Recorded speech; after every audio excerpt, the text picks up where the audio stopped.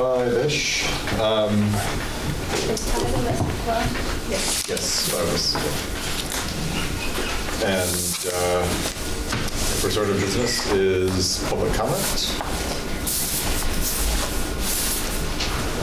And please introduce yourself. And remember there's a camera as well. You're not going to hear it, Kiana, because it's to the microphone. Okay. I was like, hello. My name is Kiana Bromley, and I am the Montpelier High School Drama Director. I've also directed the Main Street Middle School Crafters Edge 8th grade productions for the past 2 years, and I just finished the Main Street Middle School 5th through 8th grade musical. I'm also on the auditorium renovation teams for both the high school and the upcoming UES renovation. But during the school hours, I am a flexible pathways teacher for Montpelier High School. Additionally, I'm here today as a Montpelier resident and the mother of 2 upcoming school-aged children. And I'm here specifically today to ask the board to seriously consider how our district can more formally support theater arts education in our schools. Over the past 4 years as the Montpelier High School Drama Director, I've experienced a significant increase in students who seek me out to engage further in theater. They want to deepen their learning experience, get involved for the first time, or use their skills to contribute to a production. I'm constantly finding myself in a position where students want to engage more and they need educational support. In short, they need me to design the learning experience to fit their needs. And this experience is exhilarating and inspiring to me as an educator, but it requires my expertise and a lot of well-spent time. For this reason, I feel it is important for me to share today and advocate for the work I've already started, but need financial and structural support to continue providing. My goal tonight is to, as quickly as I can, quickly highlight why this conversation is important, timely, and needed, and why it should not be overlooked as a part of the FY21 budgeting process. The added value and potential impact of this work will have important results that positively impact our schools. My first point is that theater arts as a curriculum is a missing pillar in our district's arts education.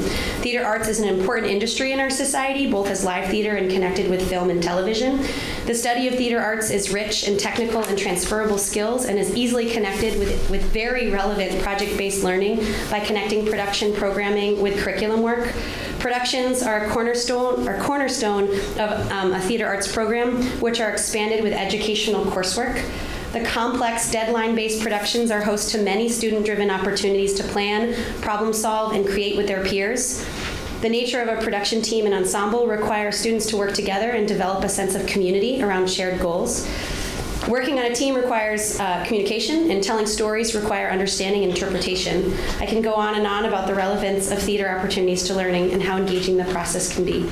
Secondly, I'd like to talk about community.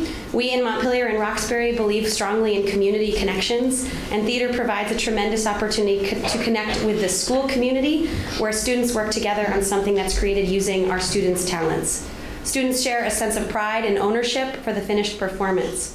There's a sense of family and community that comes from being involved in creating something unique. With strong theater arts programming, the school community and culture are positively impacted, and students learn an appreciation for the arts. And with that appreciation comes a more tolerant and supportive culture. One district phrase that sticks out to me is all means all. I can't think of a better way to work towards this goal than exploring theater arts as an option. Theater, whether it's live or filmed, is society's mechanism for examining the human experience. It explores relationships and humanity as its content and provides the opportunity to discuss and react. The process of putting together a production requires the work of a diverse set of people, from talented performers to tech wizards to builders and painters and cosmetic artists. They all work together to accomplish a common goal. This process requires there to be diversity. It requires acceptance, appreciation, and the ability to trust many people as a part of the team. The theater is a tremendous place for people of all identities to find a home and a space to contribute and learn important skills. All means all means having diversity in our opportunities and diversity in our arts offerings, providing diversity in the ways that students can express themselves and their learning. One thing that our current budget is trying to address is the need for additional social-emotional support. Theater is an incredible setting for social-emotional work and therapy. Role play work, character work, and working on the self is a huge component of theater, in addition to the plethora of opportunities to do hands-on projects and make meaningful contributions. I would like the district and staff to consider recognizing the potential use of theater arts as a strategic place to incorporate opportunities and experiences geared towards supporting students with significant social emotional needs. These opportunities would be on campus, connecting with a school community, and work with peers in a positive and purposeful way. Last but not least, I must address human capital, which is me in this scenario. A large part of my request today and for the past 6 months is to bring recognition to the work I do as an educator and to recognize the work as being the work of a theater arts educator and not just a co-curricular. I'm a licensed educator that applies my knowledge of curriculum and student learning to the design of my theater arts program. And this work that I've done over the past 4 years has grown the program and inspired more students to engage with this work in meaningful ways. In a recognized theater arts educator position, my work would be more appropriately valued and I would be given more time to align the strategic opportunities within the district with the needs of our students. I have taught in many settings, but I am most inspired by the teaching I do within the theater.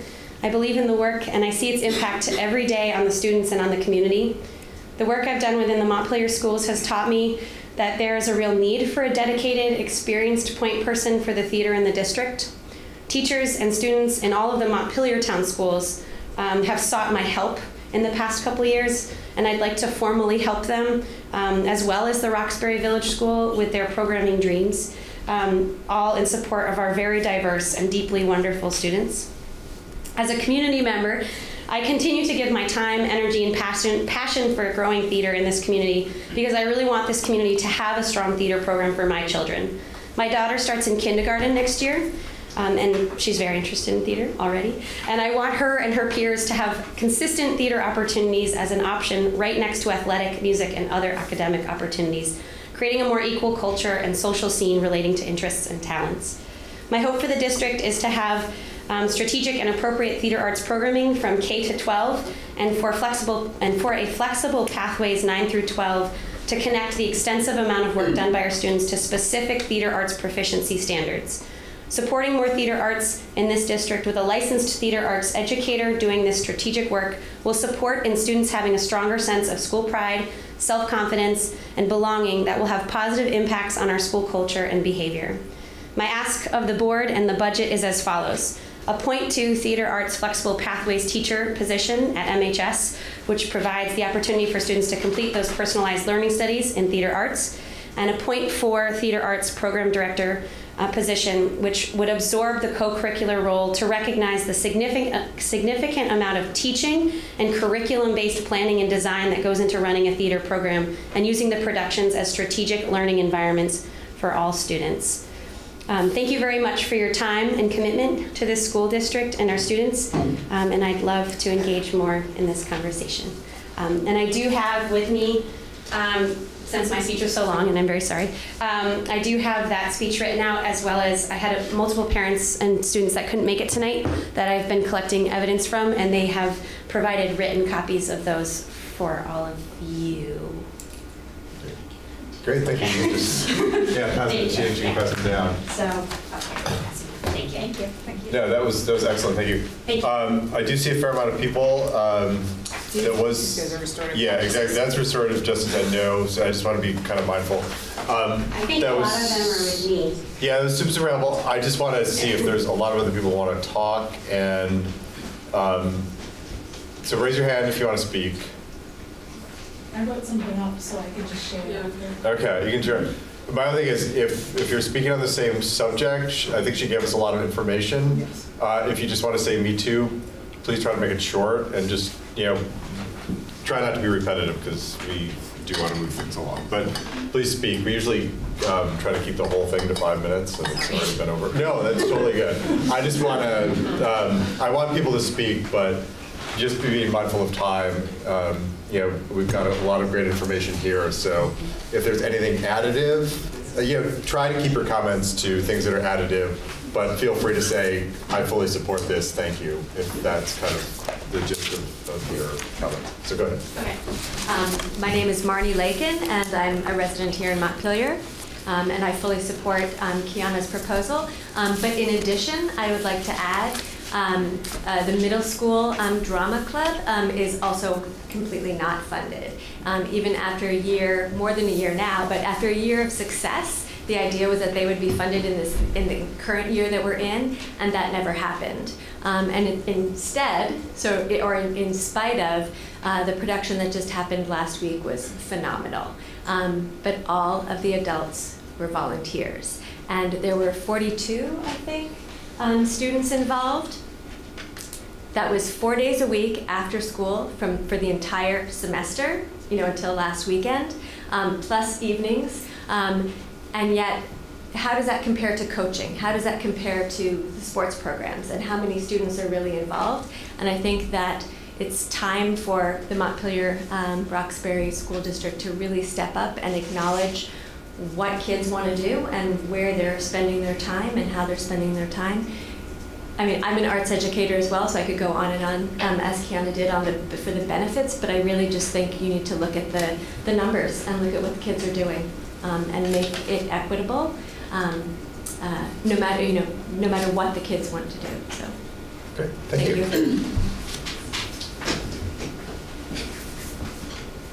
Others? Good evening, my name is James Nagel, and I'm the father of Juna Nagel, who is a senior now at Montpelier High School. But for the theater arts and the choral programming here, she would not be the person that she is today. And the fact that Kiana has worked specifically with Juna, but also with all the other mask club folks, and has really, I've watched them from the time they were 5th grade on. It's been remarkable, and I just want to say that this is something you should be supporting. Thank you. Okay, thank you.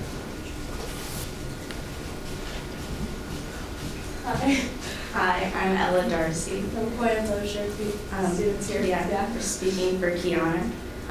The mask theater program has taught us so much. Just over the past year, theater has drastically improved our comprehension skills, social abilities, public speaking, self-confidence, and our overall happiness. Without theater, we know we would not be as strong of learners as we are today. Theater keeps us more engaged and interested than most of our core classes. We really wish it was possible for us to get an art credit from theater, especially since it is a combination of all the arts the school offers, plus a few it doesn't. Kiana has made the transition to MHS so much easier, as she has welcomed us and made us feel like we are part of a community. She makes every show special and unique. Just imagine what she could do if she could fully commit to theater. Thank you. Thank you. Thank you. Thank you. Hi, everybody. If I read, it'll go quicker, so don't fear the paper. Okay. So I'm Joe Carroll. I'm a Montpelier resident and teacher here at the high school, and I'm emphatically supporting the proposal that Kiana mentioned. As you probably know, the high school unit design template, and I hope that's my ad here. I do appreciate the fact that we're all here in support, but my ad is about like the actual unit template that we use to design instruction here, and it's based on this book called Understanding by Design by Graham Wiggins and Jay McTighe. And at the top of it, it highlights as most important what we call the enduring understanding, or in Montpelier High School language, learning expectations. These are the transferable skills that rise above any one particular subject's content area. And for folks who don't speak teacher language, what that means is that students retain not specific pieces of content, but deep learning based on understanding how that learning applies across and within other disciplines and all aspects of life. And that's what I mean when I say transfer or transferable skill. And as someone who teaches a subject about which folks often ask, why would somebody learn that? I relate to, understand, and completely agree with Kiana's emphasis on transferable skills. In a certain sense, the question is no longer why would somebody learn something, but instead, what is the transfer and learning potential from that course of study?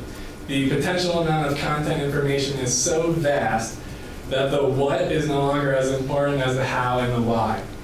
Sure, it may appear at face value that math, science, English, and social studies and other required courses are sorry, I lost my place. I said I would read them really quick. I'm sorry. Like those subjects would be the must-knows, but in reality, the unit design of our school essentially rejects a hierarchy of content and instead emphasizes deep learning no matter what the course. Put another way, making kids self-aware, purpose-driven, and in a sense, whole.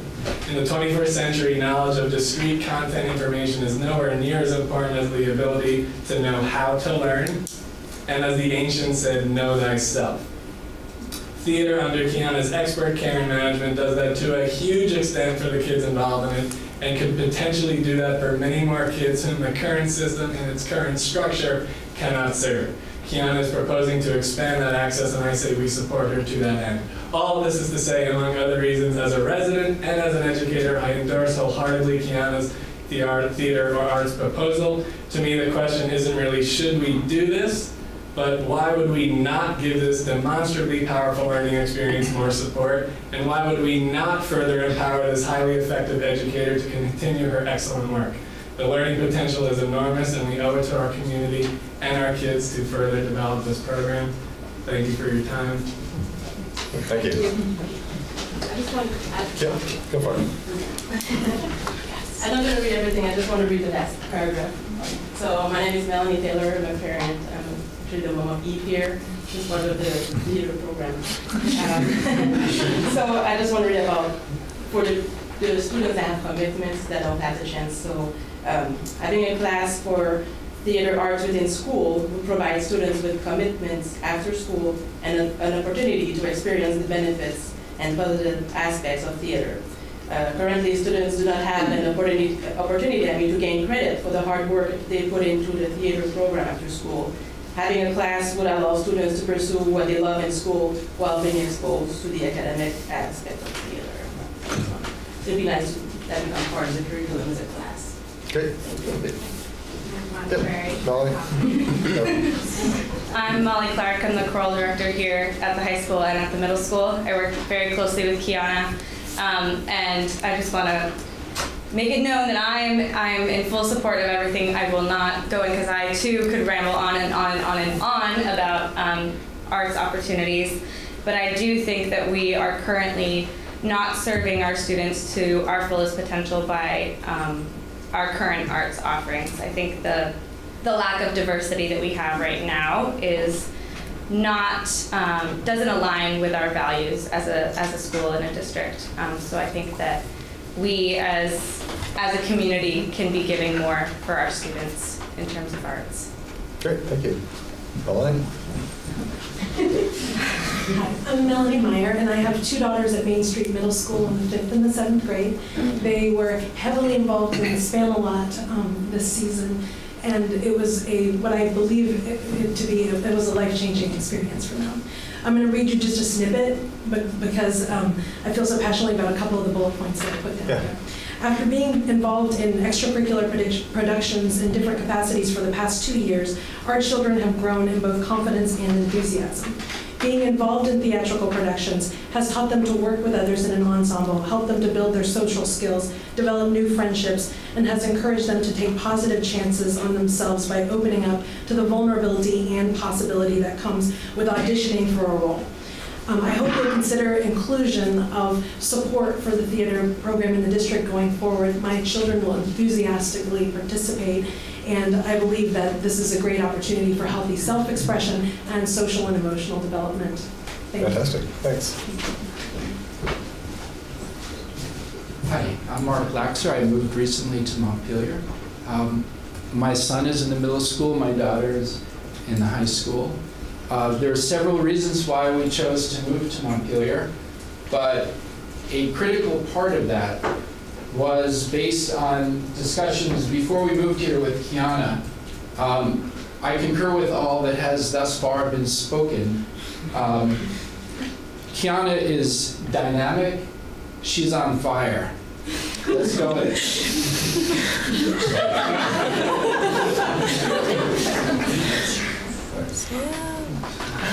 I'm Sam, I'm over here.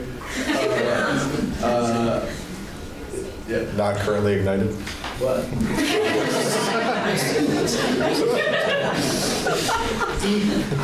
No, Sam is on fire too. I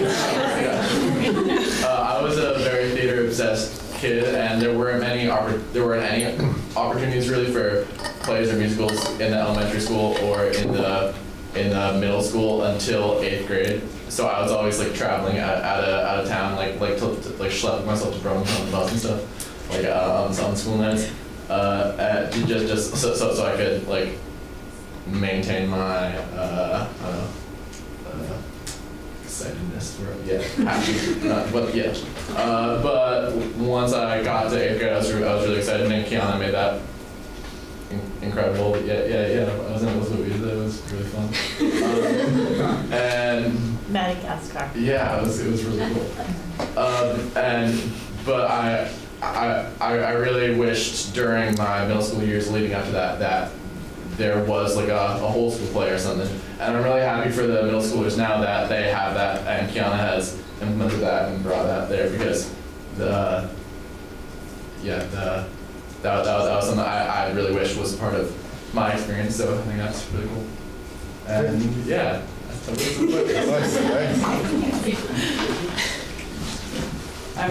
I agree with everything that everybody said. My name is Julie Giffen, and I have a son who's a sophomore.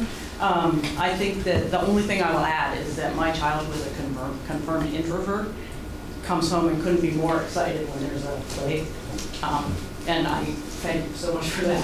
But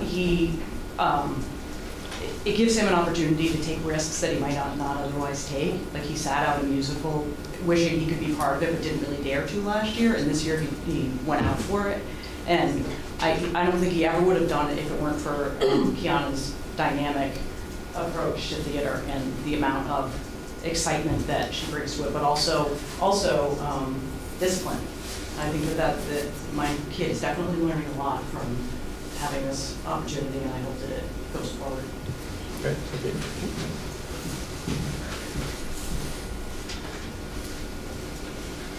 Excellent. But anyone else? Great. Well, thank you, everyone. I love it when people come out passionate on an issue like this. And I've also, I could not see Spam a lot this weekend, but I heard everyone raving about it. So, the contribution of theater to our education is definitely valued by the community and valued by the students. So, thank you, everyone, for coming and speaking. Next on our agenda, we have a bunch of fantastic students from the high school to talk about restorative justice. Consent agenda. Oh, yeah. That we could do that first. I'll move we approve the consent agenda. I'll second. I think Tina wants to take something off. Could we pull the superintendent's progress check, because we're talking about it later on? Sure. So I think we need to revise the motion. Move that we approve the consent agenda minus the progress check. I'll second. All those in favor? Aye. Any opposed? Great. Now we have high school students talking about restorative justice. So I would like to introduce Lindsay Hellman, who, just to put everything out there, she is a good friend of mine.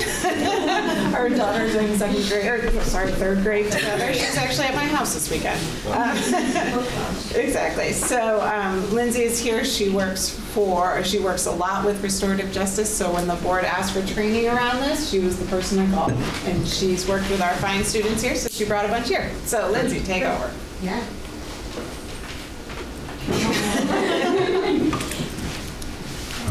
So this is going to be a collaborative presentation, because really the knowledge is right here and the wisdom's right here. And so we'll start with introductions, right? So just like Libby said, my name is Lindsay Hallman. I am currently the program director at Up for Learning, moving into the executive director role in January. And I also am the coordinator of the Vermont Restorative Approaches Collaborative, which is a group of 40+ trainers, community justice center folks, educators, who are working with schools across the state with support from the AOE, a contract that we have with the AOE to support schools in moving towards a restorative approach. And you'll be learning more about that this evening. I'm Kel Ellingson, 9th grade. I'm Ella Darcy, 9th grade. I'm Marianne Songhurst, and I'm in 12th grade. I'm Tracy Cesari, and I'm a senior. I'm Micah Blomberg, and I'm also a senior. Hi, good evening. I'm Lisa Noss. I'm one of the school counselors here at the high school. And I met Lindsay when I took her course last year. I got interested in restorative practices and learned most of what I know about it through her course. And I'm Allie Kuhlman, she, her. I am the social worker at the Main Street Middle School.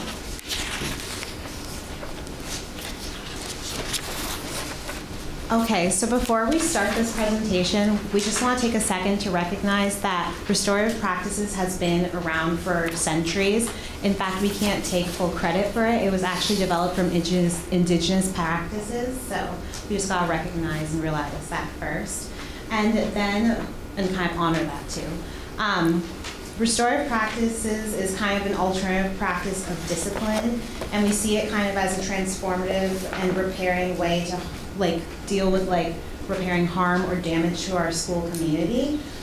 The approach is not just a program, but we must learn how to naturalize it into our system from foundation up. And it incorporates justice in all forms and positive change into institutions everywhere. And our quote is, restorative justice is a compass, not a map.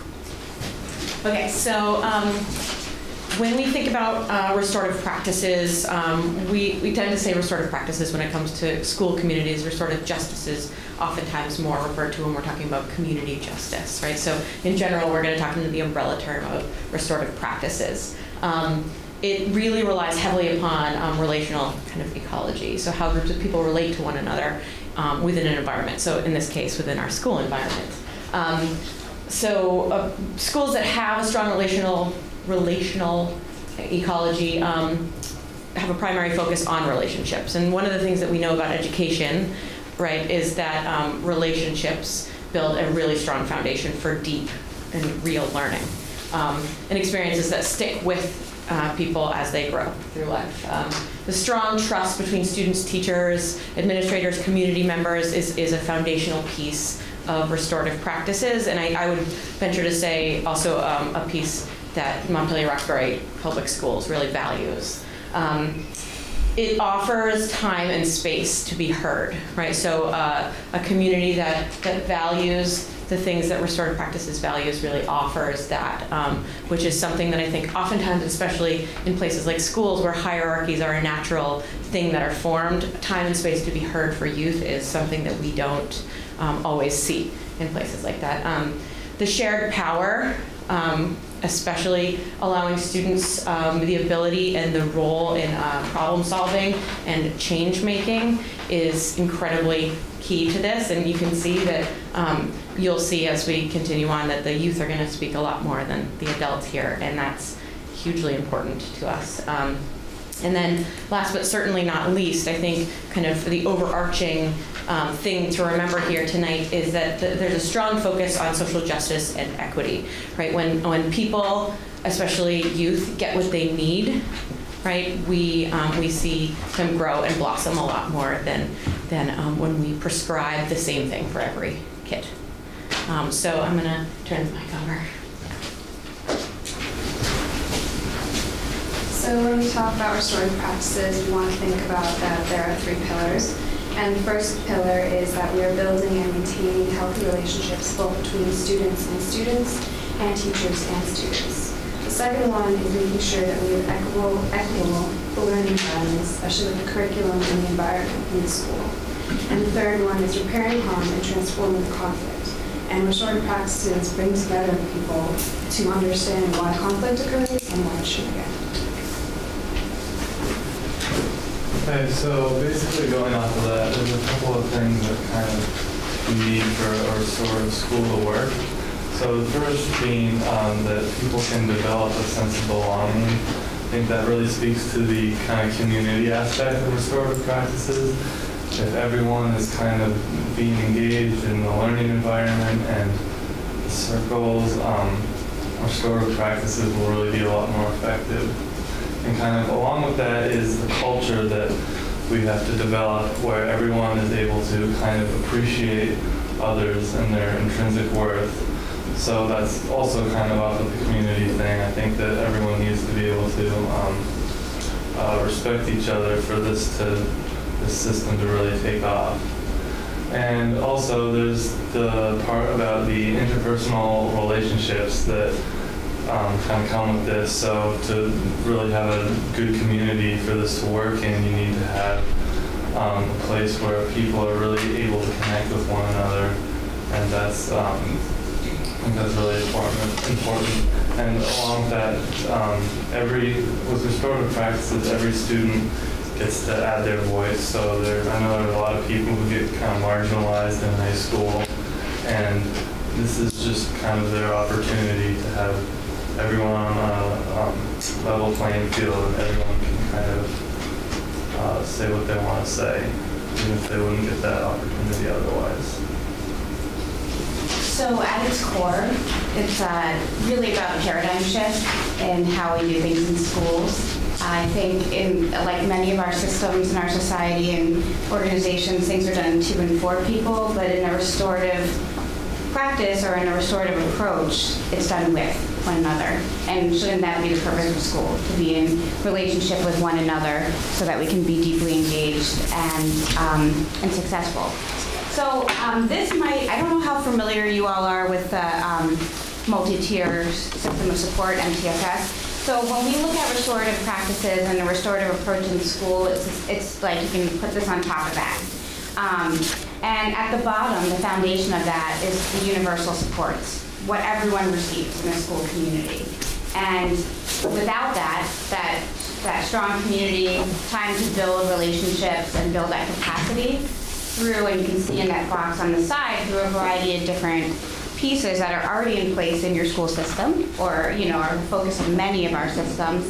If we don't have that foundation, then moving into the next tiers is not going to be as successful. So taking time to focus on the universal tier 1 supports is essential, and it really gets at the width of restorative practices. I heard mentioned earlier social emotional learning, and I know that's a focus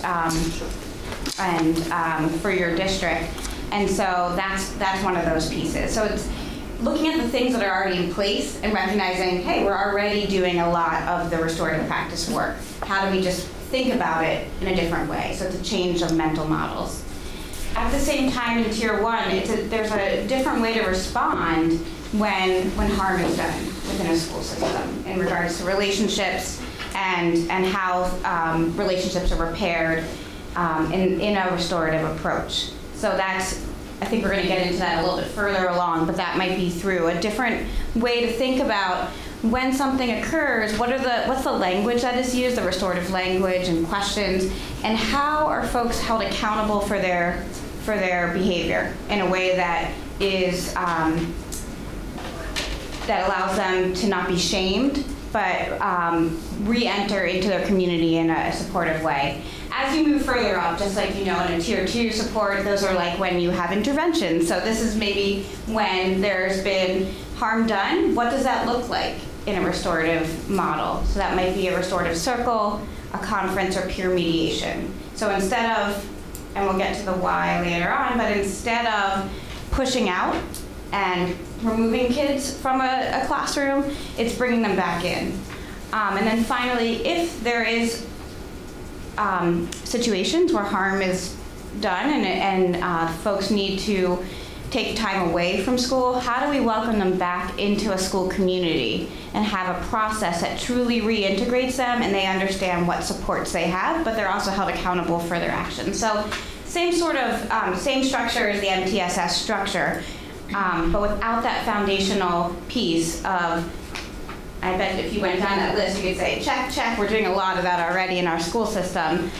Without those pieces and spending more time and focus and energy on those, arts integration could be one of those, you're not going to be able to really think about how to resolve conflict in a different way. I was a 9th grader, so last year I was an 8th grader, and I was the oldest grade to take part in the MSMS middle school's approach on restorative circles. Last year we, last year we took part in like community-based groups, and our TAs are 20 minutes in the morning where we talked. And the idea was to build a community, like a sense of community, and each TA was given like a specific format for the circle, and they didn't take any student input in making those questions or thinking about what maybe we'd like to talk about, and I think that was kind of what ruined it for us, and it would have been a better experience if they had taken our input. My TA did later in the year after we started, came up with their own questions that interested us, and that made it a lot more enjoyable, and we wanted to participate in it. Yeah, if it was done to us, or if it was done, with us instead of to us, as like having our own questions, being like taking our input, I think it would have gone smoother, because I remember when I would get done with these Friday circles, I was like just lamenting it, because we were given these questions that really had there was no reason for us to want to care about them. And if we did this correctly, it would bring a sense of like caring about everyone and everything around us. So I'll just quickly talk a little bit about the middle school's journey thus far from the adult perspective. 2 summers ago, a team from the middle school attended the BEST Institute, focusing specifically on restorative practices. As I think many of you know, the BEST Institute has kind of a track for MTSS stuff and then a track for restorative practices stuff. We went to the restorative side, and we essentially came up with a 3 to 5 year implementation plan where we were attempting to do some kind of community building first. One of the main things we really got from John Kidda's presentation over the 4 days was that building the community, building that tier 1 kind of part of the triangle is foundational, obviously, to being able to really build a restorative practice within a school community. So some of the things that we had been planning to focus on over the first few years was implementing an extended TA on Fridays to do restorative circles. We continue to do that this year. There was a committee that met, a committee of teachers, and the plan was to include students this year. It's kind of fallen apart, to be perfectly frank. They were meeting, we were meeting every week last school year, and the hope is to be able to kind of use some restorative conferencing, the tier 2 and tier 3, within our discipline system. I think that right now that is kind of where the plan stands. I will just say, and we'll get to this a little bit later, that it becomes really difficult when it's just like a few teachers or a few people really interested in this, and it's not kind of a systems-wide approach. So we'll get to that though in a little bit. And I'm going to explain what we've been doing at the high school with restorative practices. So last year I had a half sabbatical because I had a Roland Fellowship, and I was researching and learning all about how to bring more wellness practice and intentional focus on that for our students, both from a mental health perspective, but also a community, social, relational perspective. And I came across through a workshop with John Kidda, restorative practices, knowing nothing about it. And that's how I learned about Lindsay and signed up for her class. And the big emphasis in her class is it's youth-adult partnership, so that you're not doing to, but you're doing with. That's how these students got involved. Simultaneously, my colleague, Aaliyah Cohen, who couldn't be here tonight because she's not feeling well, but she also was getting interested and excited about this. And she went in a different direction. We have since aligned our efforts, but what she was doing was she contacted a woman named Bianca who works for, it's a collaboration between DCF and Washington County Diversion Program, and they got a grant or something to go out to schools to educate them about how restorative practices work and what they are. And so Bianca came and she trained our faculty. She came 3 times, if I remember correctly. Once just to give a broad overview, kind of like explaining this and what the different elements of restorative practices are. And then the next 2 times, she worked with faculty members who were particularly jazzed about the subject and trained us to lead circles. And so in 2 separate faculty meetings, 2 or 3, I can't remember, we led circles with our faculty. And the first 2 were, the focus was on community building. The third one, we actually used circle discussion to to deliberate about a pretty big question that we were all focused on. It had to do with cell phone use and what direction were we going to take with that within the high school.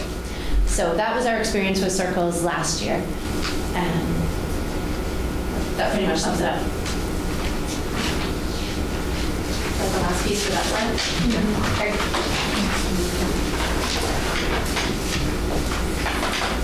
I thought we were going to talk about a little bit more about the planning room and your transition to last year.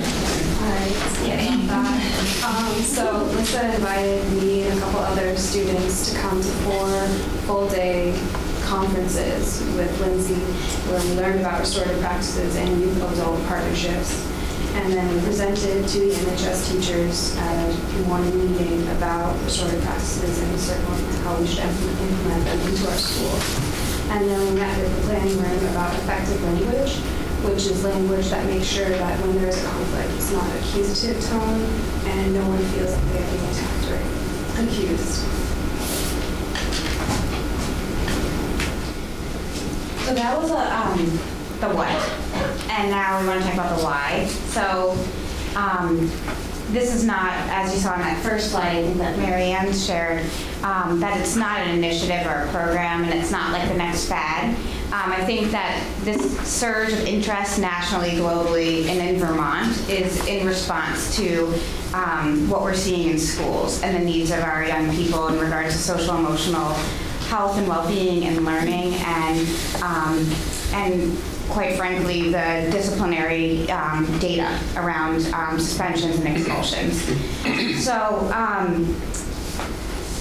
Vermont actually in 2016 passed H95, which asked the AOE to explore the use of restorative practices regarding school climate and culture, truancy, bullying, and harassment, and school discipline.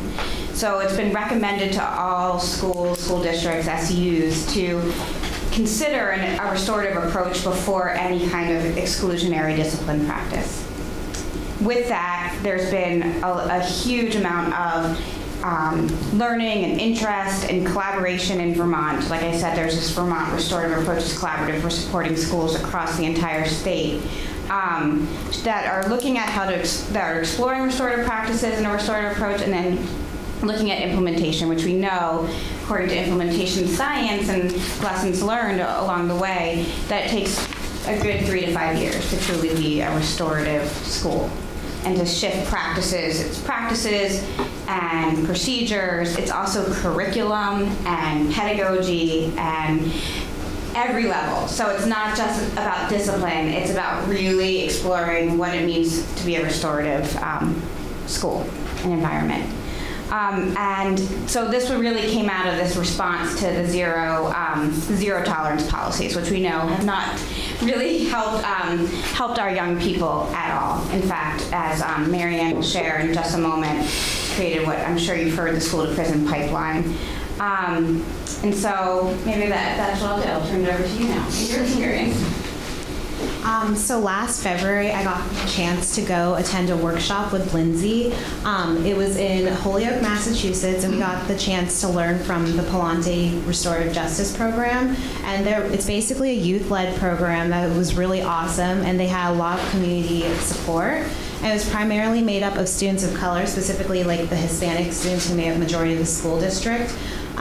It was also founded on youth power and youth voice, so it was completely youth-led. I'll reiterate that again and again. And it was really awesome to see that they had completely changed how the institution handles systemic discipline and had basically transformed and reformed the system altogether. And their school to prison pipeline system, like with suspensions and expulsions before this program became like full-on implemented, it was pretty high, and they've managed to decrease the amount of students who get stuck in that cycling system. And it was really cool because these students are paid to be part of this program group, and they undergo extensive training, and they organize events like this where they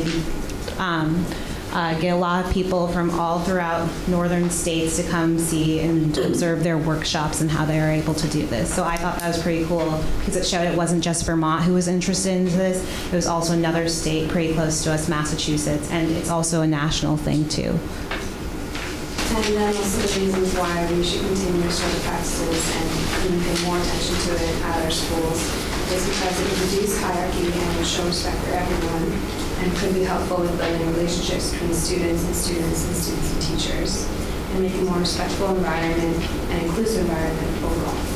And then finally, just to give you a little more reason why we think it's a good idea, restorative approaches have been linked amongst other schools that are using them to, and Marianne touched on this in her experience at Palante, but reduce suspensions and expulsions, behavior referrals, racial disparities and exclusionary discipline. It's been linked to teacher satisfaction and reduced turnover in their jobs. Students have identified increased academic performance and social emotional capacity, and that's a big focus in the district right now. Generally improved climate and culture, reduced absenteeism and tardiness, and an overall parental satisfaction increase. Future direction. So one of the things that this group discussed a lot in our course that we took last year together, as well as in our meetings this year, is just integrating restorative practices into staff development district-wide. Something that we all feel really strongly about, and kind of the research shows, is that when an effort is made K-12, students know what to expect. They feel a part of the community from beginning to end. If we can find a way to train staff in a really meaningful way, we also believe that they will feel a lot more comfortable in like really diving into this with students. Part of the struggle right now, I think we've found, is that it's hard to put yourself out there and to feel a little bit vulnerable in these moments, and that's what's so important for adults to model how to do if we're expecting kids to be able to increase their kind of social emotional literacy. So K-12, please. I just want to reiterate that I think the most important thing is having the students and the teachers together with this. A biggest thing was last year is that wasn't there. It was just something that they were doing to us. This needs to be something that is like a whole school. Every person who steps in the doors each day needs to be a part of it. And again, what Ali said, if the staff isn't on board with it, it's going to reflect back on the students' view of it, and that's really important. Also, we need to focus on Tier 1, which is building community and connections before we can move on to anything else, because having a good foundation is the most important part of this whole sort of practices.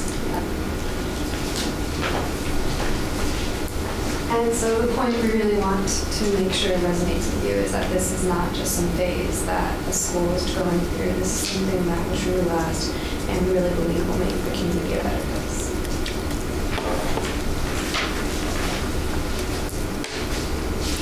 And we welcome any questions you may have. Yeah, thank you very much. That was excellent. Questions?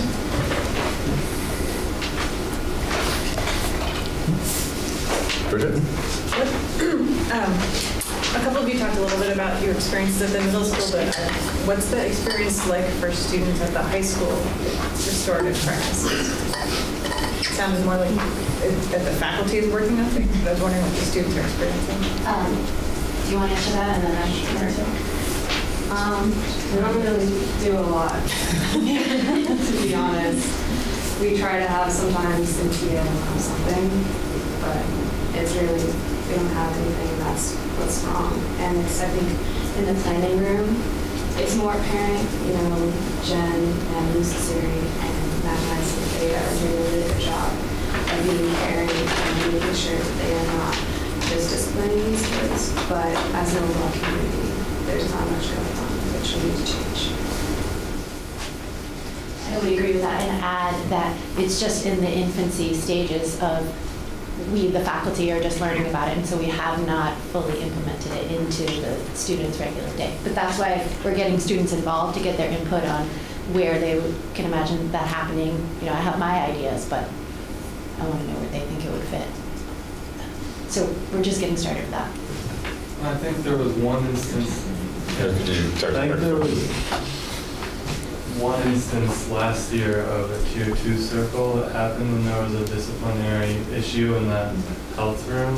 I don't remember the specifics, but what I'm trying to say is that it has existed here before, and I think that it could definitely take off easily.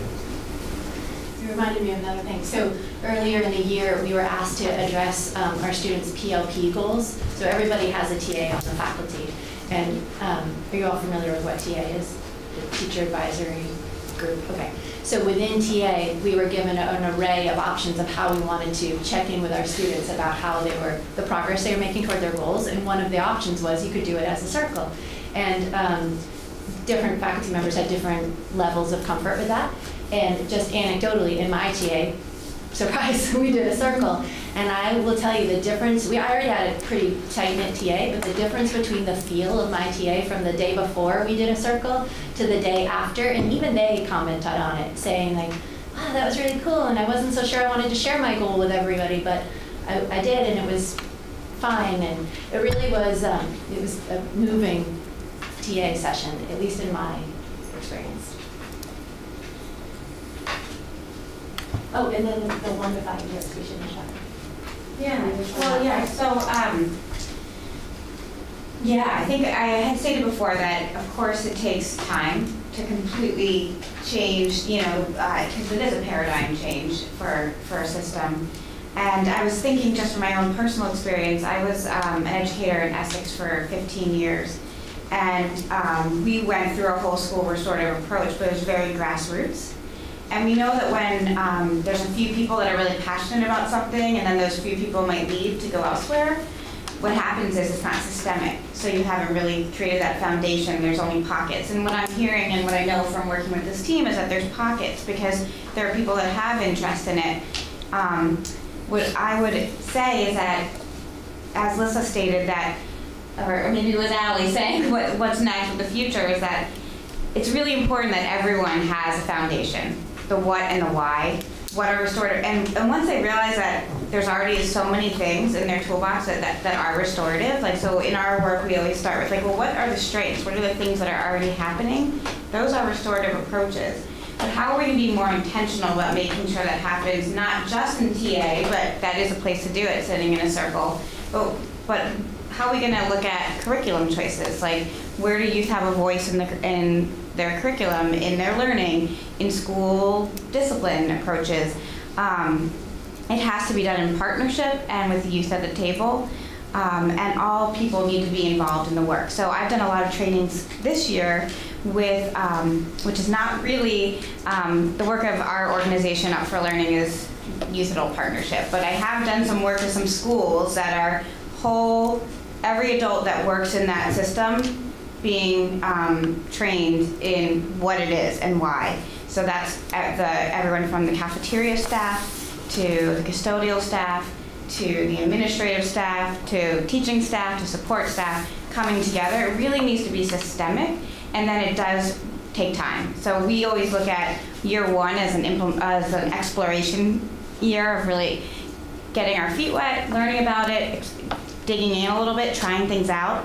And then the next couple years are around like partial implementation, and then really 3 to 5, like any change can occur in an organization, it takes a good 3 to 5 years. So it does take time, and I think it's a worthwhile investment. I know it's a worthwhile investment. I've seen the success in many places.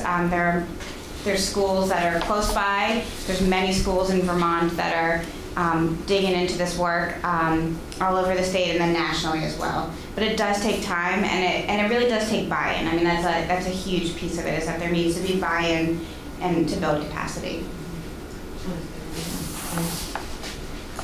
Just wanted to give a couple more things that are happening at the Main Street Middle School. There are a number of teachers who do feel really interested and invested in this kind of way of being as an educator, and so a good number of teachers have used circles in academic settings.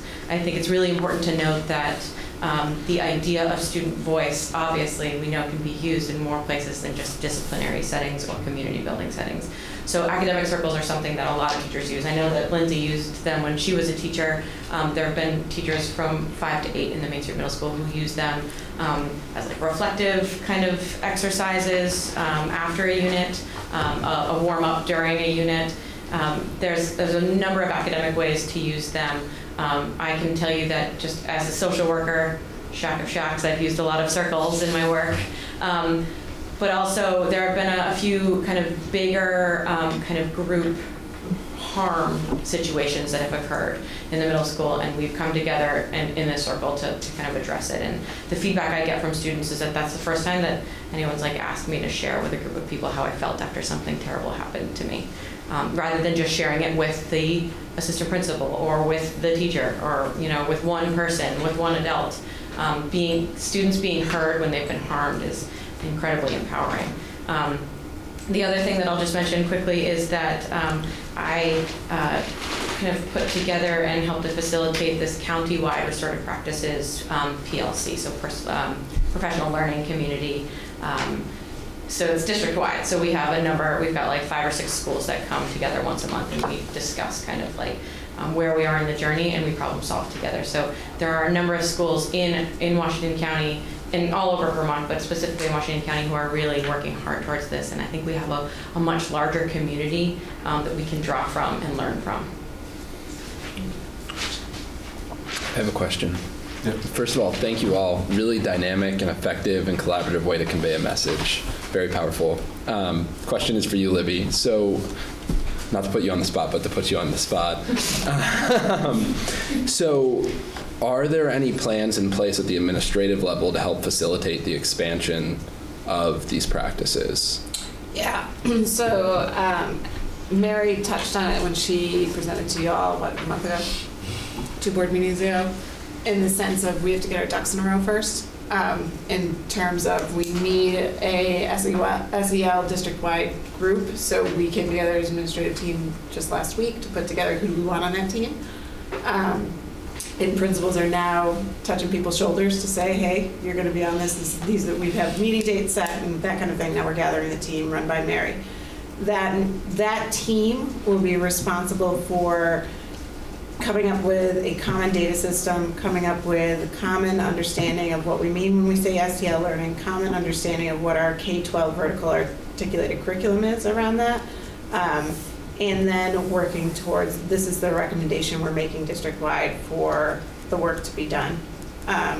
So we have some pieces to put in place prior to jumping whole hog. I think Alyssa and Allie, and certainly Lindsay from her statewide perspective, hit on how that we have some adults in our system who are interested in this work. We do not have all adults who are interested in this work. And so we have a lot of work to do around what is it that we truly need. What does Tier 1 look like? What are we expecting all kids to know and be able to do prior to some of this, which connects to exactly what Lindsay was saying. If she says, what are you doing now? That's restorative work. It's just naming it. Thanks. Thank you. Thank you. Thanks so much. Thanks. Good night. Thank you. Thank you. Drive safe. It was excellent. Students. Yes. No, students and I don't think so. I don't think so. I think is Grant using it? No, I don't think he is. He just has copy.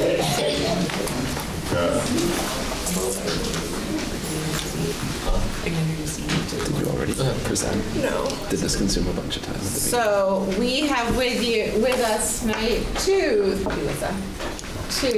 student representatives who are going to be with us for the rest of the school year. You all know Hope, who just got into Columbia. Yes. Thank you. It's like deja vu all over again. I know. I just heard that. Yeah, I did get into Columbia. Thank you. Have a safe drive home. Columbia seat on the board. And we'd like to welcome Eve Taylor.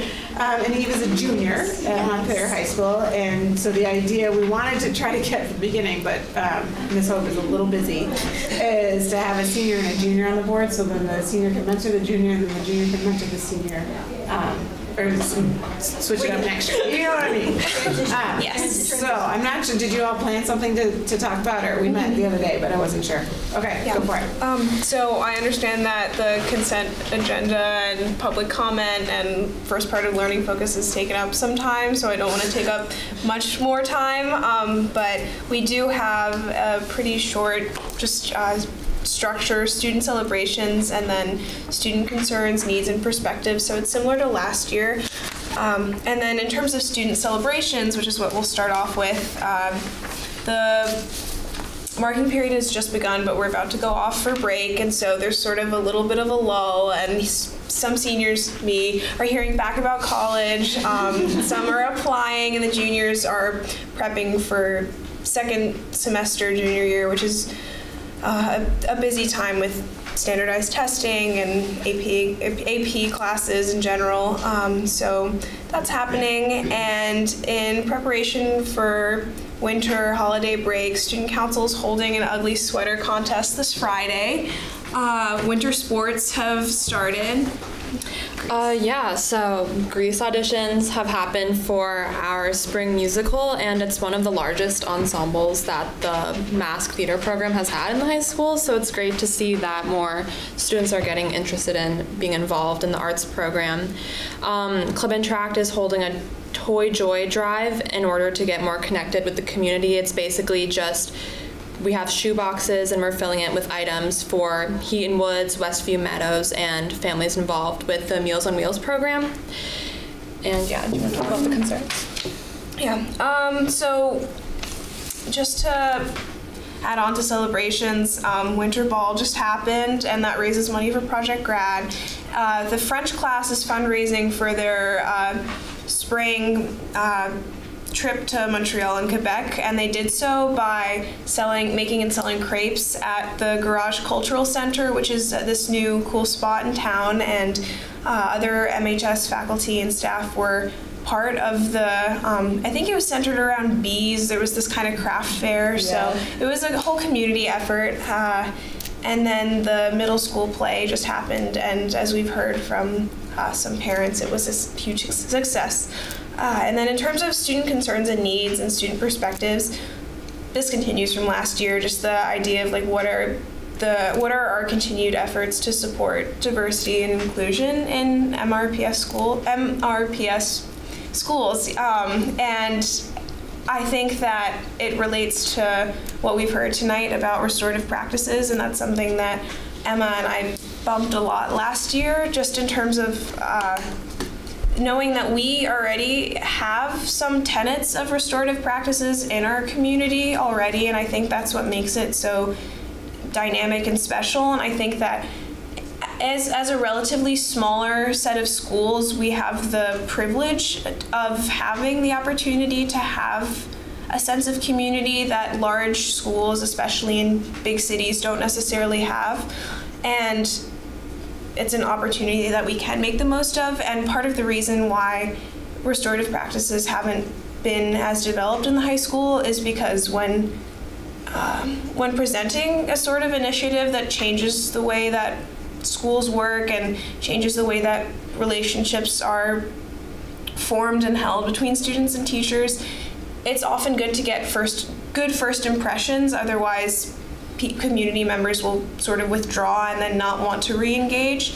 So I think that it's especially in other communities, like U32's tried it, and what experience has shown is that spending time developing and working on tiers for the first year and the second year and the third year and so on and so forth is really, really pivotal to ensuring that restorative practices are successful. But I think that like part of what has helped me feel so dedicated to my community, and part of like why I serve on the board and why I'm so involved in the community is because I just feel connected to it, essentially. And I think that restorative practices can help ensure that more students feel connected to their school environments, because we spend like 6 hours a day here, and some less, some more, but we spend a huge amount of our time at school, and so it's a huge part of our lives, and so it would be a really positive force if students felt even more connected and even more happy here, and didn't view their teachers just as authority figures or distant people trying to like impose something on them, but as friends and confidants and supporters. And let's see. With the equity policy and the equity specialist and the district-wide equity committee, I am a member of the Racial Justice Alliance, and we are happy that there's an open position for a student member on that committee, just because it's important to get student voice in all areas of decision making, and it'll help make better policy. And I think especially with something like equity, it's really important to hear student perspective. So it's also just a chance to uphold a sense of transparency with students and the student body about what the committee is working on and how the policy is being implemented. And Earth Group is in the process of meeting with administration, and I know they're going to be in touch with the school board and Libby in the coming weeks, especially after we get back from break, for this project that I can say we because I'm part of Earth Group, that we've developed, and it is the idea of a food forest in the mud lot, because something that it's basically an initiative to mitigate stormwater runoff into the Winooski, which is a problem, and it's already a problem because of agriculture near the river and near the river valley. And it would be basically shrubbery and berry bushes and fruit and nut trees, as well as a place for students to hang out. There would be pathways and benches, and there's also obviously the concern about keeping the fire lane open, and obviously that would be in the design of it, but it's essentially to make sure that stormwater runoff doesn't go into the Winooski River, along with a lot of the, like, I don't know how to explain it, but like from cars, and a lot of the like debris and pollution and litter doesn't go into the river. And also just a chance to have a beautiful space for students and a chance to grow food for the cafeteria. So I know that students are meeting with Renee DeVore, and they're going to hope to present to the school board in the next few weeks about it. That's pretty much it. But we're here to answer questions you may have, and obviously in the next few months about proficiency-based learning and behavior and class sizes and anything like that. So we're here. We're here for you. Yeah. We're glad you're back. Yeah, no, thanks, Ebony. We're excited to have you for the rest of the year. Thank you. We appreciate the commitment too. Questions for Hope and Eve? Great, thanks. Thanks. Budget. Fun stuff. Well, this might actually have a chance of getting it right back on schedule, because there's not much to give you an update on. You like that? It's good and bad news. If you could just take one and pass them to the middle, please.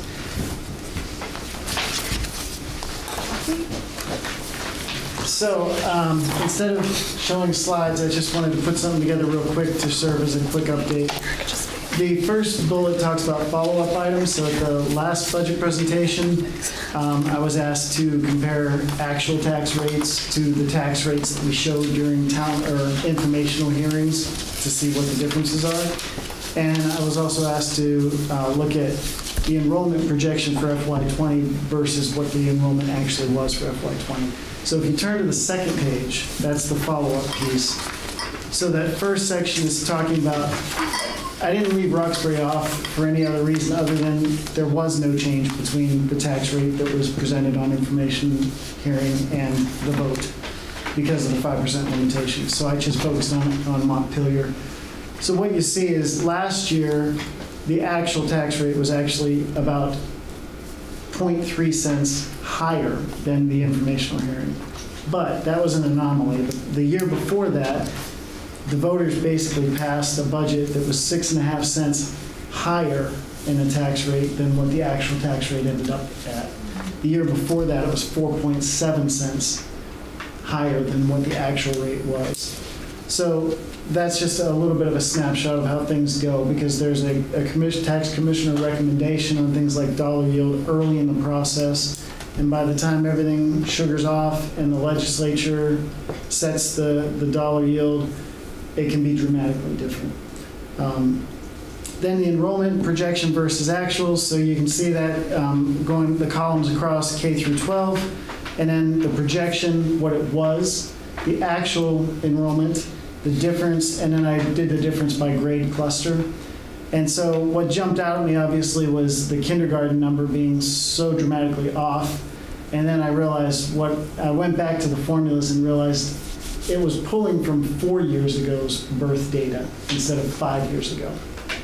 If I had done it correctly, that number would have been 66 instead of 88. Huge difference in birth data from 1 year to the next.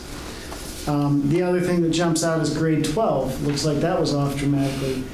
But as I looked at the formulas there, for the past at least 4 years, we've dropped kids from 11th to 12th grade every year. If there were 80 kids the next year in 11th grade, the next year there'd only be 76 in 12th grade. Not sure what that out-migration is, but we usually drop kids from 11th to 12th. This past year, we actually picked up 6. So instead of a typical loss of 6 or 7, we picked up 6. So that's why that was there. So the kind of good news is the only place I found any kind of error in the formula was in kindergarten. So if you turn the page again, this is the new enrollment projection slide. So you could compare this to the budget presentation on the 4th to see the difference. What you really see is in the 2021 column for kindergarten, that number was 73, now it's 71. And then you'll see that kind of waterfall down. In FY 21-22, it's kindergarten and first that's a little bit different, and then it's kindergarten first, second, kindergarten first, second, third. So that first kind of triangle in the upper right-hand corner are the numbers that are a little bit lower on this chart than they were. The bottom line totals, we still are seeing increasing enrollment all the way through 22-23, but it's just not as high.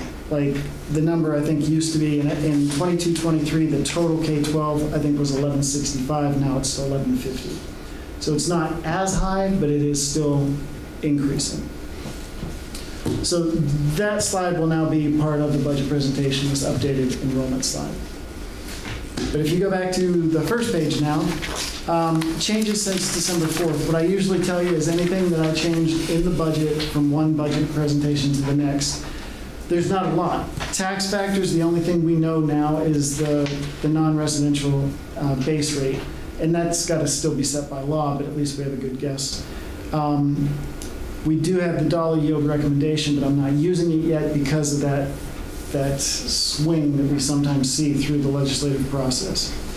Enrollment projections, obviously I changed those, and we just talked about that. No changes on revenues, no significant changes in revenues, but on the expense side, you'll see there it's highlighted there was a $0 net change.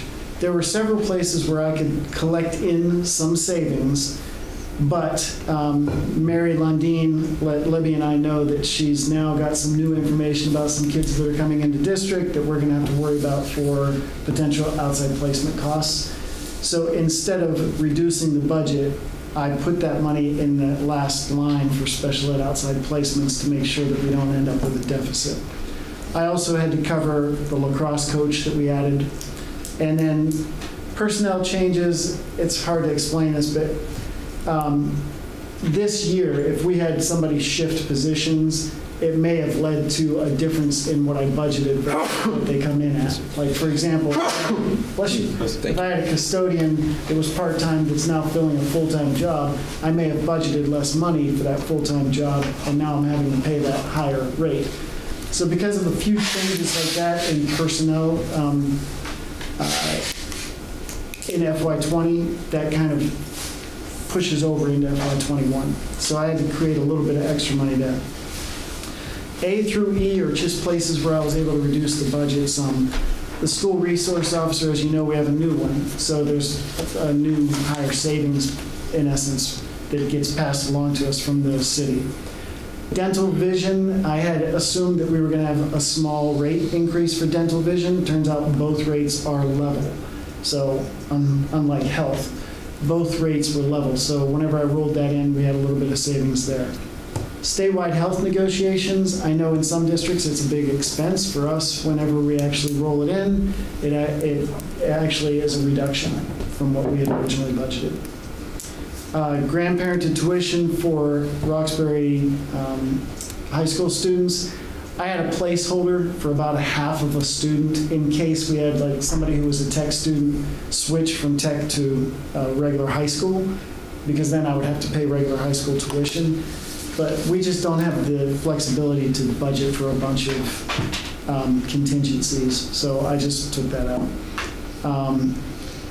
High school testing materials, this was actually kind of an oversight on my part. We increased that to allow for AP tests to be paid for by the district.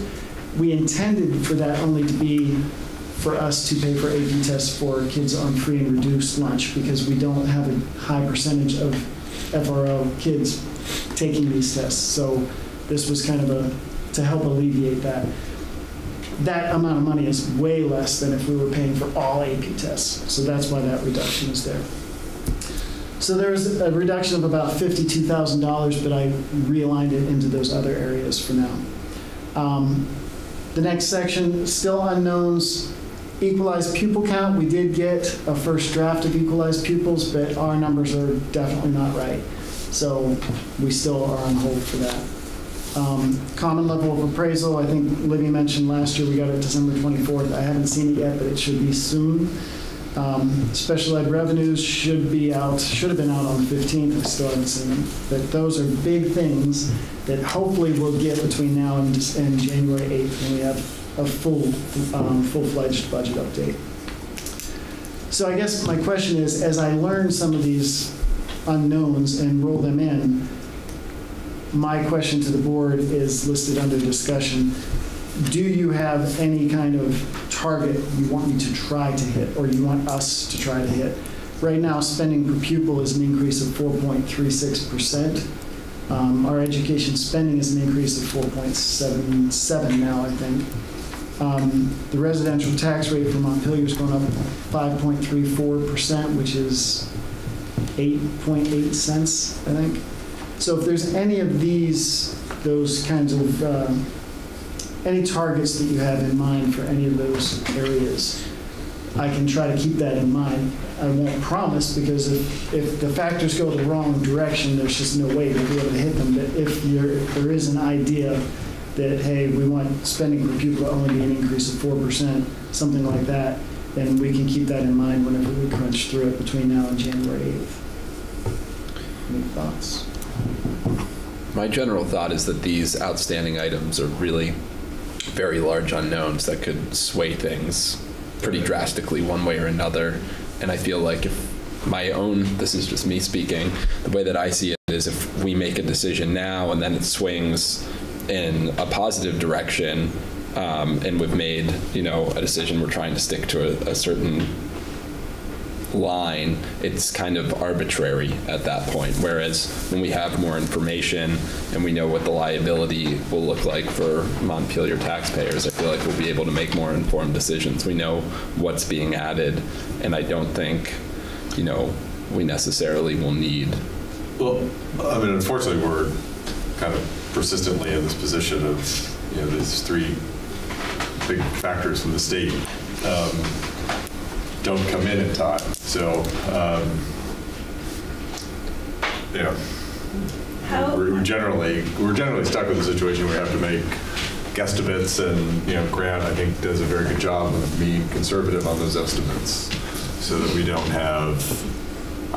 We've generally been surprised, not too wildly, and more often than not, positively. So Michelle? The AOE by statute is required to give us the equalized pupil number by December 1st. I believe it is December 1st, yeah. And that hasn't been happening. No, but they would be quick to say, there's fingers pointing every direction here. Yeah. Last year was the first year with that new Vermont statewide data management system, SDDMS or something like that. SLDS. SLDS. Oh, mine is SSD. SLDS. So there was a lot of problems with the AOE being able to get data from all the districts and supervisory unions. So we would say it's because the system was bad. AOE would say it's because we didn't get the data in time. I would say that same argument pertains this year. We would still say there's problems with the system that makes it very difficult to get our information in. But the AOE would say we can't give you data unless we have your data. So we're still in the same place we were last year. And what's the AOE doing to fix it? We'll talk about that off camera. Well, okay then. I ask because you may remember that I'm now representing our region on the VSBA board, and someone from a different district has raised this complaint, and so we're sort of weighing how. I am there with you, Michelle. This year, I'm try to say this in a good way. Diplomatically. Yes, thank you. This year is not necessarily the AOE's fault from our perspective. In other districts, yes, it is. I'll blame the AOE. But Montpelier Roxbury was not speaking. Because of a change in the data management position and because of some decisions that were made prior to the new data management and technology director being in their position that was unbeknownst to us, our Power School wasn't updated. And when we tried, our new data manager, when he tried to update it, it would look like it was updated and then it would revert back to like Power School 3. And because it had been told to do that by former employees. So we couldn't figure out why. So we've hired. So we had our own technology problems. Yes. So we've hired an outside consultant to fix that for us. However, he just uncovered this because it was so deep in Power School. And so we're paying a lot of money for him to fix our system. And so this one is on us. But yes, the rollout was awful. No, there's not a lot of support at the AOE for this rollout. The other system kind of stinks. However, this one's on us completely. So we're in a little bit of a weird predicament around that right now. Yeah, but sped revenues, I think, are supposed to also be provided by, I don't know if it's statutory, but by December 15th. I know that one of the reasons why you weren't voting on announced tuition is because one of the factors I use is the allowable tuition from last year to kind of gauge where we are. We don't have the allowable tuition from last year yet. Once again, that is by statute. I think that we're supposed to have that by now. And that would be another one where people are pointing in both directions. I'm pointing at the AOE because my data's in. Why can't I get my allowable tuition? The AOE's pointing back saying, yeah, well, yours is, but not everybody else's is, and so we can't crunch the numbers. So there's a few things like that. But yeah, I would say last year the equalized pupil thing was probably more on them. This year it's probably more on us. Specifically us, not districts in general. Right. There's a few that have issues, but we're in the minority then. Okay. I've got no problem with, not having a target. I just wanted to make sure that I was sensitive to that if you had one. I know that this year it is a big ask. I mean, there are positions that aren't nice to have, they're must-haves. Classroom teacher at the middle school, we have to based on the class sizes. The fact that we don't have a behavior person at the middle school, we have to do that. There's lots of things we'd love to do, but there are unfortunately a lot of things that we have to do, which is already putting us at a higher rate of increase than we typically have. So, anyway. Anything else? No. Tina's first. Oh, Tina. I was just going to say, well, you know that I might say I certainly don't want it to go up, but I'm with Andrew that I don't know how you could say anything yet. Too much unknown. Yeah. I thought that the first presentation in the budget was excellent, and we had a good discussion of the things that we would really love to have and are not in the budget. So it's clear that the budget that you presented was designed to address really significant needs in the district, and in fact is not addressing everything that we could probably address. So I certainly don't. I'm certainly not suggesting that anyone would go back and try to cut the budget at this point. I think we just have to wait and see how the numbers come out. Okay. Well, January 8th, hopefully we have all the pieces we need to be able to make some good decisions then. I forget the date when we need to have everything finalized by. What's that? When do we have to have everything finalized by for the voters? So January. Like the 24th. It's late January. Isn't it? Yeah, there's like a 30-day window, and I didn't. Well, it's before the city council meeting, the second city council meeting in January. Is that still the case, or are we so separate from them now that it's not? We're separate. What we have in our work plan is that the next meeting is the public forum, so Grant will do a larger presentation, then the 15th is, I have budget approval in our work plan, so. Is there the window there on when it has to be published? Yeah, actually, I think you may have put that in there, Grant. Budget info meeting, parentheses. This needs to be done, or this needs to be before town meeting day on 3/3/20, probably 3/2/20. Okay. So that's not when it's. No, you have to get it in the book. It has to get on the. No, you don't have that in here. I don't have it. Okay. There is a window of time that the annual reports have to be out, and I know that Montpelier's already asked me about, hey, do you have your audit report for us to put the segment in there about the audit? So I can get back to you on what that period is, but it's not as so much a period for us because we're dependent on Roxbury having our articles in their in amongst their articles and our information being in the Montpelier annual report, so we're hitting their windows within that window. But I can send you something on what that window of time is. It could be helpful for us if we are faced with difficult decisions. And Michelle's raised a good question. I don't think we need to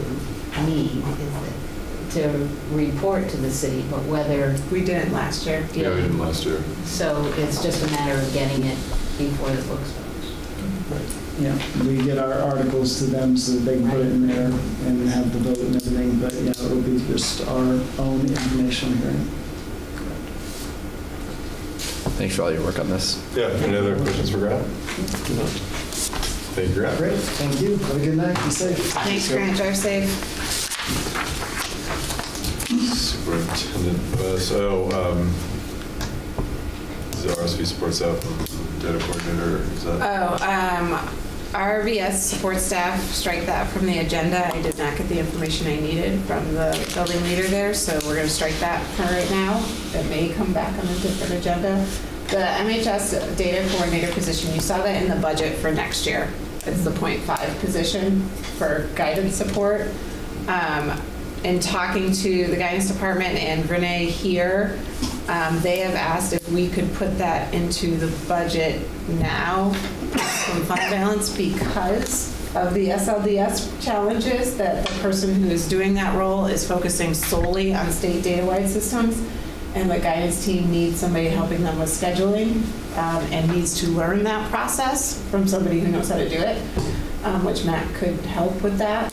So they've asked if we could put that into the budget now, so that, or we could have money for it now for the remainder of the school year, so they could get somebody in place, train them through the spring and scheduling for next year, or that's going to be a huge task that I'm not positive right now who would do it and who has the knowledge base to do it. So if we got them in early, Matt could take some of his time to help train somebody in Power School and how to do that piece. And then that person could do the scheduling for the following year for our students. On the nuts and bolts front, do we have any idea what the cost of that is and what that is in relation to the fund balance at present? I believe it's like $15,000 to $20,000. And Grant is well aware. I should have had him stay. I'm sorry. He's well aware of this and believes we have the fund balance to do that. Okay. Right. Are we looking to hire a new person, or is this having another person who's currently on staff take on this task? It's to hire a new person, to hire the 0.5 early, essentially. Okay. That is in next year's budget. Okay.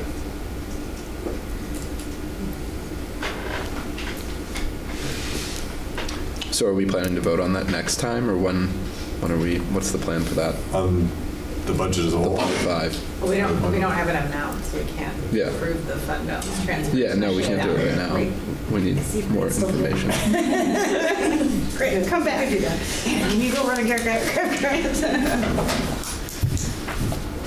Sorry. You might, as you're running, tell them we need that number. Yeah. Well, a couple numbers. Yeah. We can do the supervision evaluation again. Oh, your screen.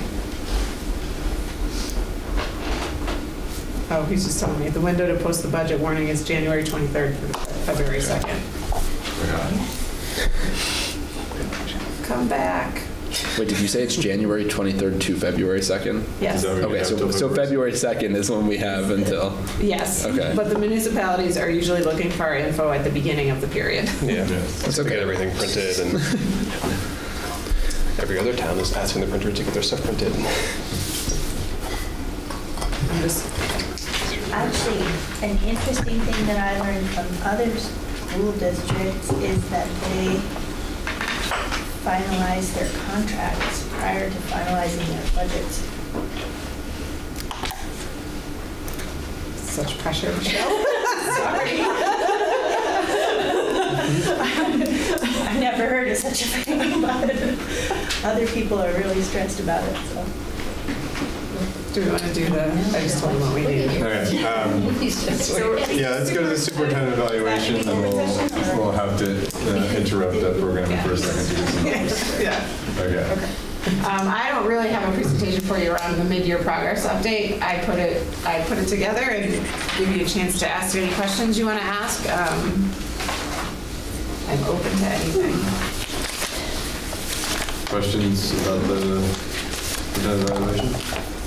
I have a question, but I have a comment. My first comment is I love the learning focuses. So I learn something every time. Okay. So thank you for that. I think it's a good part of the budget, and I think I've always thought it's part of the superintendent's job to educate forward. You're doing a good job.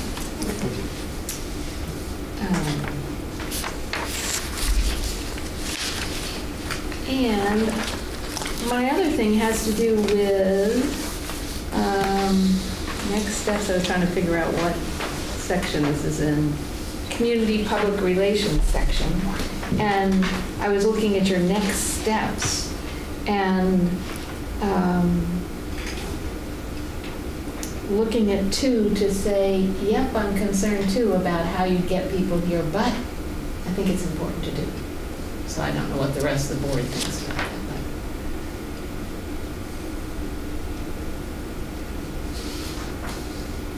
And we've talked before about how do we develop a gauge for what parents do. I don't have an answer, just saying.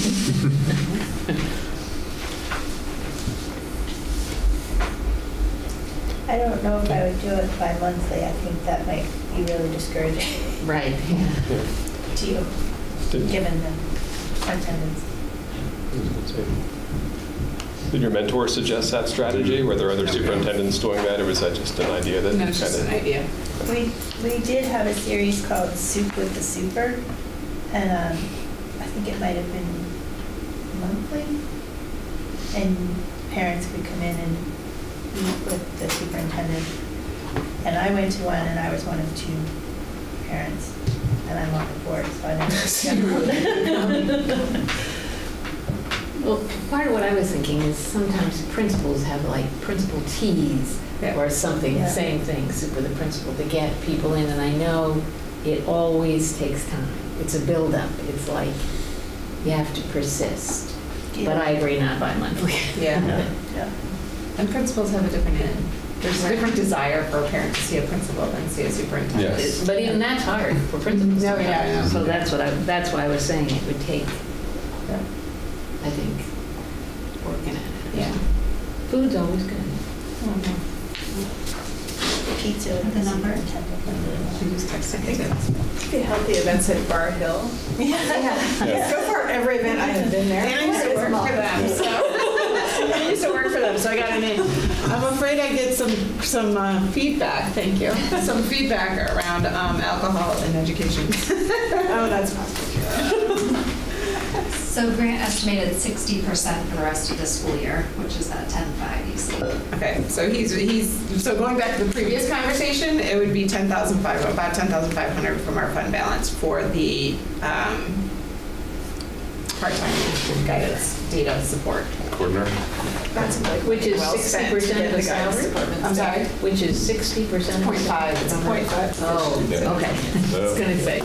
Sorry, Grant. We almost let you go. And Grant, our current fund balance is what? I think I have. No, I think I have one of our last ones. I'm thinking it was like just about 1.1, between 1.1 and 1.2 million. Yeah, like 4.95% of the budget right now. So we can probably handle this. I move that we approve fund balance expenditure of $10,500 to hire the 0.5 data person to staff the guidance department. Do you have a second? All those in favor? Aye. Any opposed? Great. Yeah, so we won't commit the money, like officially committing it, like it'll come back before, but we'll just use fund balance to cover as we come in a little over. Thanks, Grant. Thank you, Grant. Drive safe.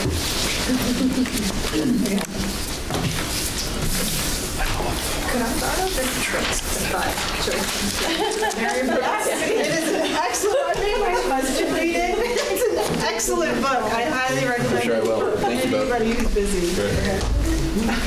Thanks, Ebony. Nope, and I don't know if this door will open. Drive safely, guys. And how do you have this system for your email inbox? It's through the. I have like 800 things in my inbox. Oh. It's the book. David Allen. Right now, my inbox has like 15 things in it, and it's stressing me out. So it's totally changed my inbox productivity. First of all, my task list and the way Anna and I work together. You need to consolidate. I'm telling you, Bridget, you need the book. The book is life changing. Which book do you rely on? This one, the five choices for extraordinary productivity. Oh, yeah. I use David Allen Getting Things Done. His. I have that one too. I have that one too. His email system has helped me. Well, maybe that's a good thing to just ask you to comment on, because it's one of the hardest things to do. It is. So one of the big changes I made this year is moving things to a task list in my calendar. So when you have those like 15, oftentimes things don't work out exactly. You finish a task and you have like 15 minutes before a meeting, and you have that time, and so it's either go on Facebook, right, or it drives me straight to what's on the task list that I can accomplish in this period of time. Right, and so it helps me check things off where it's like, even if it's just something I need to read that the AOE sent out, I put it on my task list, and then I know, so my task list is a whole lot longer than it used to be, but that's okay, because I know that there are things I'm going to accomplish when I have the snippets of time to do it. Like today, the IA, or the support staff meeting got canceled from 3 to 4, so it was immediate. Now I can immediately say, what's on my task list to get, because I have an hour now, right? That I can accomplish. So that has definitely changed. I've color-coded my calendar, although I was better at meeting you than I am now. So Anna knows that, and she's getting better too, but she knows me more. When somebody comes in and says, does Libby have a free moment today, and I have a booked calendar, she knows that some of it is like prep time. It's board meeting prep, or it's prep time built in there, and she knows that, yeah, she can probably take 15 minutes from that piece based on colors and just what it says in my calendar. So it helps me be more productive, which is good. Anyway, it's been definitely a change for me this year. So I guess since it's on here, I'll go back and ask about public relations to say, I've heard nothing. I think that's a good thing. I wonder what the rest of the board is about. I mean, the main thing I've heard about is the gym as of late from a certain individual. More than him. There's a number of certain individuals. Oh, use of the gym? There's a group. It's more than, and they have been calling, or when I run into them places, like talking with me about it. They're people I know. So I mean, I feel like that's a budget issue and that's a board issue, and it's not really a superintendent issue. I mean, we could put as much money in the budget that we wanted to. No, Because I'm talking to about. have the gym be open, but we didn't. We didn't. Well, also, when people complained about the gym last year, the schedule was unreal. If you've ever gone in and met with Tracy and looked at the schedule, everything is like super duper scheduled, cross scheduled, over scheduled. Yeah. It's basically Tracy's full-time job right now. Managing all of our facilities, and all of the community groups that are trying to reserve the facilities. Yeah, Anna could probably speak to that because I don't want to put you on the spot, but Tracy was just on vacation and Anna took that over, so she had for that week. Yeah, she's working with the school admins. All the school's calendars are organized a little bit differently. It's gyms, it's classrooms, it's many, many calendars, multiple people within our district coming in and asking for time, and then the community too. And they're all booked all the time. They are. They're completely booked. It's a lot of shuffle for our own staff. Every day we're coming in and asking Tracy in person because it's that much of a shuffle daily.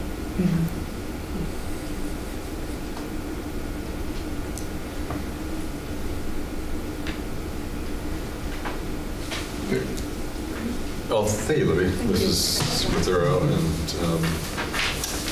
very informative. I think we are executive session time. We want to add one more item to the agenda. I'll make a motion to accept this We need to oh, that's right. We need to here because I took it off Thank the you. consent agenda. Thank you. Second? A second. Favor? Aye. Opposed? Remind me of that. Executive session, and we want to add one more item to the executive session to figure out what the exact wording was. That's discussion of public Official. Thanks. Yeah. So we'd have to, in addition to contract negotiations, we need a little thingy for contract negotiations, as we all know. Also add discussion of evaluation of a public. That doesn't need a finding, right? No. Okay. But we So do need I a move that we contract. find that discussing contract negotiations in open session would put the board at a substantial disadvantage. Second. All's in favor? Aye. And then a motion to move into executive session for those two purposes. So the two purposes Two being contract purposes. negotiations and evaluation of a position. Yes. Second? Second. All's in favor? Opposed? Great.